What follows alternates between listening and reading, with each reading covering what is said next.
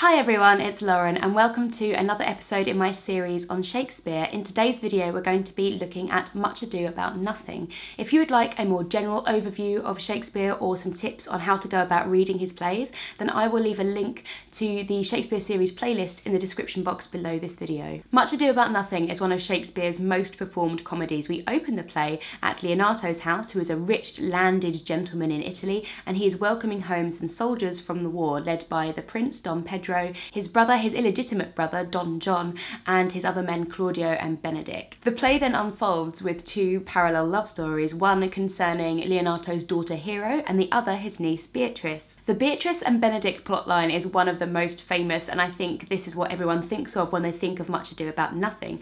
Essentially, Beatrice and Benedick both are very strong, witty characters, both have decided that they're never going to get married, and they hate each other at the beginning of the play. They have a constant witty repartee between them, and then their friends conspire that they actually think they would be very well matched as husband and wife. So they engineer a couple of situations where Beatrice and Benedick each find themselves individually in a situation where they are overhearing their friends talking about them. So Beatrice overhears Hero and her ladies talking about how the fact that Benedick is in love with her, and Benedick overhears his friends Leonato and Claudio talking about how Beatrice is in love with him, and through hearing this information, they then each actually start to fall in love with each other. The other plot line between Hero and Claudio I actually find quite funny, but is almost quite tragic, and it really balances out the love story between Beatrice and Benedick. In this plotline, Claudio sees Hero when he arrives at Leonato's house, falls instantly in love with her,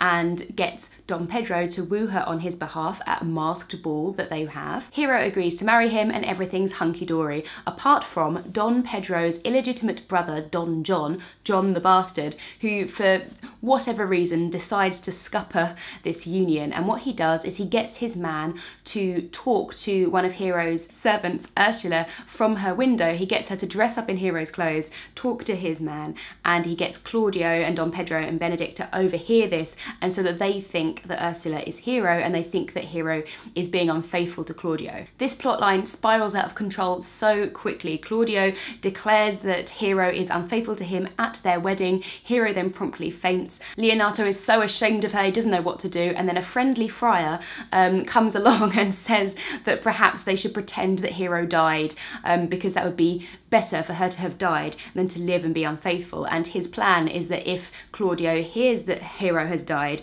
then Claudio's love will reignite and he'll feel really sorry about the fact that she died. I don't know what it is about friars and pretending that people have died. Perhaps he'd just been in Verona with Romeo and Juliet. I don't know, but in this instance, it does actually work out. Everyone discovers that Hero is actually innocent. Claudio comes back at the end of the day to marry Hero's cousin because Leonato kind of says, well, you've killed my daughter somehow, so therefore you have to marry her cousin instead. And then it's all revealed that the cousin that Claudio is marrying is actually Hero. So we're all happy, and then obviously Beatrice and Benedick get married. Everything is good. What I find very interesting about these two storylines is that you have this Beatrice and Benedick love story, which is actually very funny, but not just in a kind of slapstick way, because they're overhearing these conversations, also in a very witty way, because they are equals and they have this funny dialogue between them.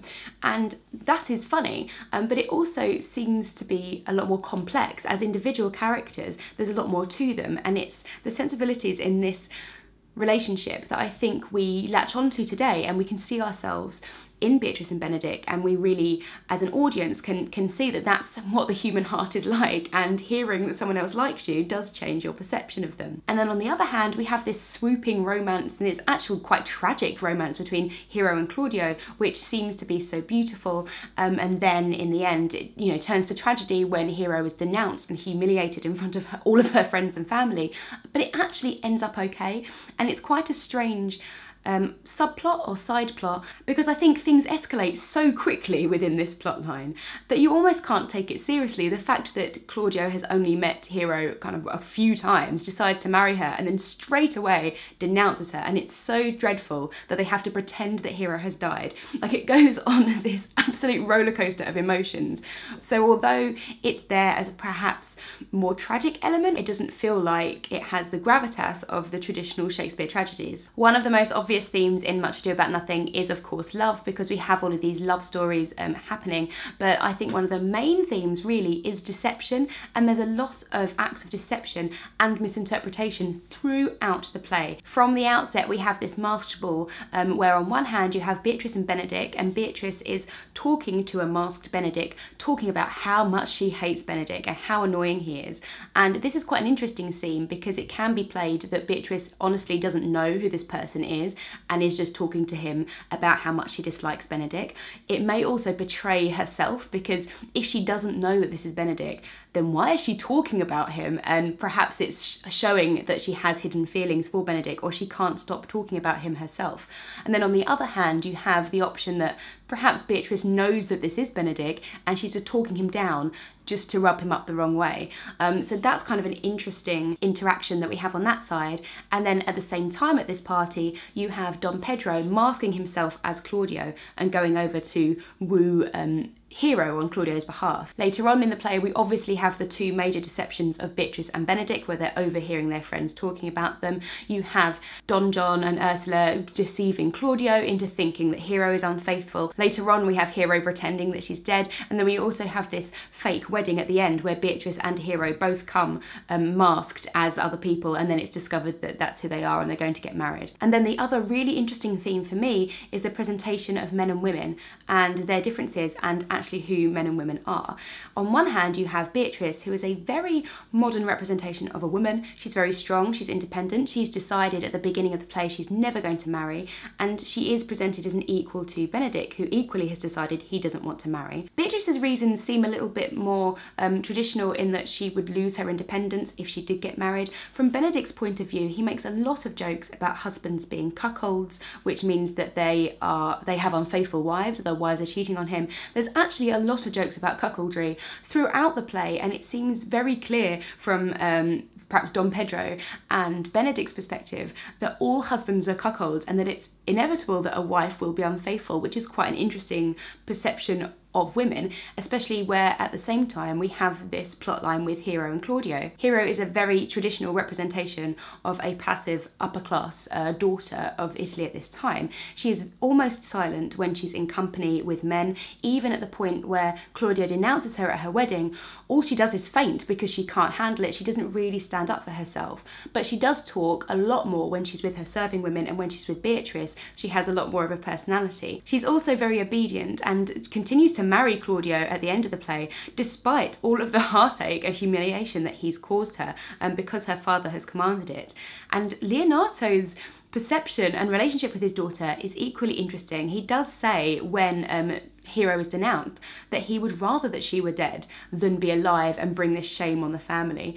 So although he loves her, there is this very strong sense of duty that he puts upon her, which doesn't seem to be put upon Beatrice, which is okay because she's an orphan and she's living with her uncle, but she doesn't seem to have this duty to marry and be faithful in the way that Hero does. I also think it's very interesting to look at Claudio as a character and his perception of women, because right at the beginning of the play he falls in love with Hero after seeing her once and straight away decides that's the girl for him. But he doesn't go and talk to her himself. What he does is send Don Pedro in, masked as Claudio, and gets him to woo her for him.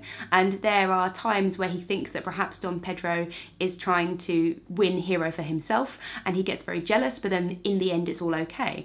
But he's very quickly taken in by this presentation from Don John of Hero being unfaithful. And to be honest, what does Hero really do? She just talks out of her window to a man, Hero, Ursula. What does she do?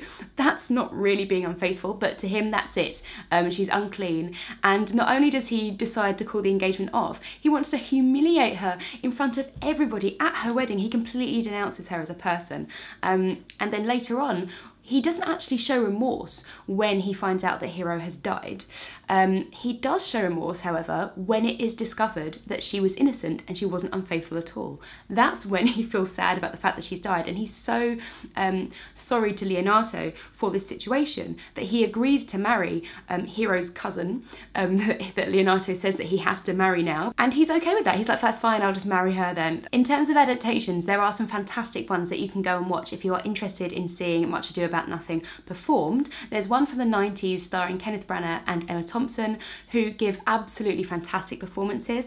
There are some perhaps less than brilliant performances in this film, but the good definitely outweighs the bad, and it's so beautifully shot in the Italian countryside, and I would really recommend that one. Another one which gives a different angle is a Joss Whedon one, which is set in the modern day, and this is really funny. It really shows the kind of witty banter between Beatrice and Benedict in a very different light because it's set in the modern times, and it's quite sarcastic and dry, and I really like that. And what this one does particularly well is show the visual comedy with Beatrice / Benedict overhearing this conversation, and there's a lot of scope for putting a lot of slapstick humour into those scenes, and I think this adaptation does that very well. So I would love to hear if you have any more thoughts about this play, if you studied it in school.